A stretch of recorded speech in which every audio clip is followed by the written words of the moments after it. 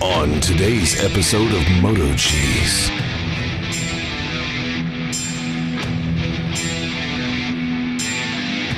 The following movie is rated I. So I picked up these two 30-watt panels to install on my Jeep, and they actually are working pretty good for me. The compressor style refrigerator is 45 watts. I know I'm not getting a total 60, but check it out. So I got this 30-watt panel, and then I hooked the solar back up to it.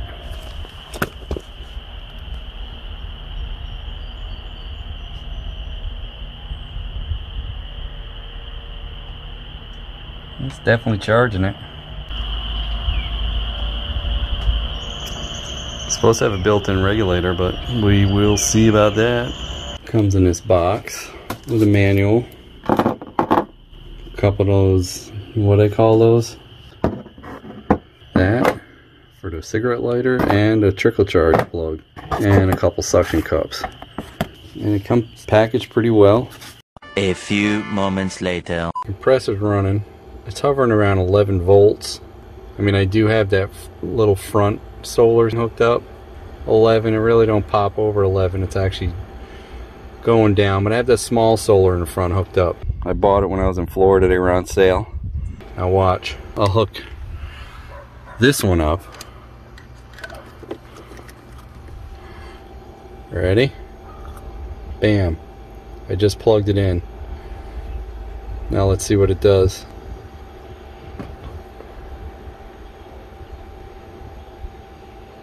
Compressor is definitely going to pull way more power than the solar panel will feed. Absolutely. It's holding pretty good. And now the compressor shut off for a little while, or the valve, the TXV, maybe shut off. You see how it's charging back? That's nice. Fridge still works good though, boys. Now I'm thinking I'll keep one solar panel on that side. I'll get another solar panel for this side. You'll never see out these windows anyway. There's so much stuff in there. Then figure something out for this mess where they all go into. And that's 10 gauge right there. So maybe I'll leave that. But I want to get some tie wraps or zip ties, whatever you guys want to call them, and have that pulled in all the time. I probably should switch everything over to these. That'd be probably the way to do it. Can't even see it. Barely. 3 days later. I did buy the other panel, boys. So now I got two panels. I suction cupped on the top, and the other one's just kind of sitting on the lip down here on both sides. What I want to do is, I know they make like a 3M little stick-on piece with a little stud that you can put a screw, and then I'll put all four on the window. I have it plugged in here. It's not the best method, I know, and it has 4 plugs, was it? So I can still use if I have to. I had a tie wrap here I cut off. I'm going to put it back. That's what holds it from backing out. I think that's run on a 20 amp fuse back here. It's on all the time, so it's going to back feed up front. The older J-Cage used to have a position on the fuse that you could plug in whether you want it on with the switch or on all the time. I don't know if this does, but this came on all the time, so that was good. What I'm going to do is use this jump pack. Remember, I used this jump pack to test out the one solar panel when I first got it.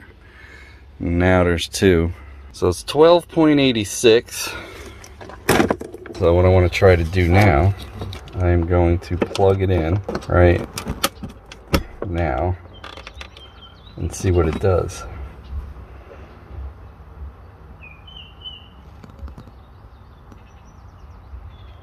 Just went up 1, 2.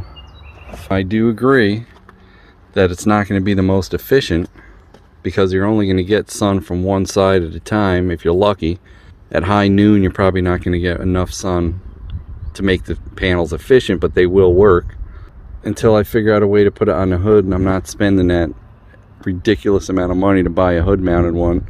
You can't see in, which, I mean, I got some stuff in there anyway, so it already has a tinted security glass. There it is, tied off. It's not going to go anywhere with that cover holding it. I don't think. Both solar panels, the blue light is on, which means it's charging. I'm gonna try plugging this in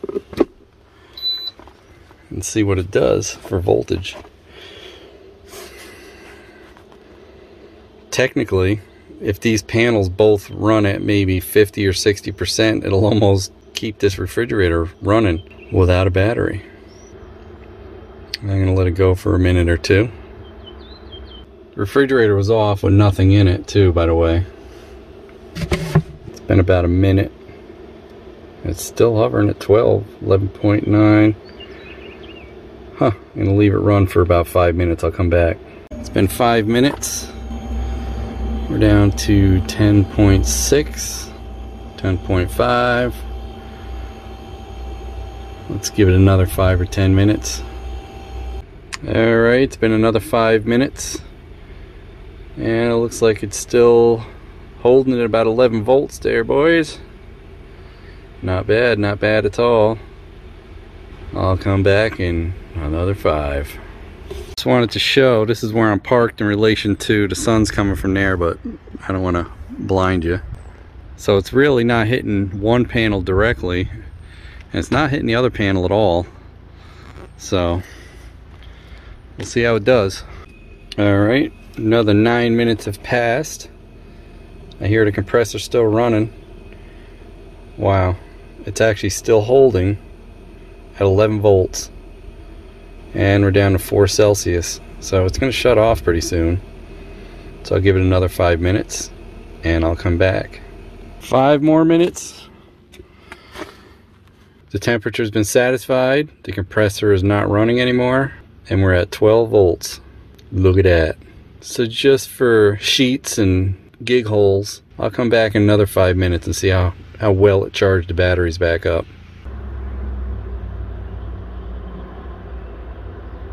Well, just caught the compressor shutting off again. Well, look at that. It's actually coming back up. That's awesome. I just caught the compressor shutting off as I got out here, so I'm pretty impressed. Definitely happy with the results. So that's it, boys and girls. But wait! There's more! Amazon is so efficient. Got this huge box for a little bitty antenna. Good job. We're saving the environment. Hey, don't forget to like, comment, and subscribe. We'd love to hear what you have to say. Hit that bell if you want new notifications on new videos. Links for products used are in the description and on MotoCheez.com. Thanks for watching.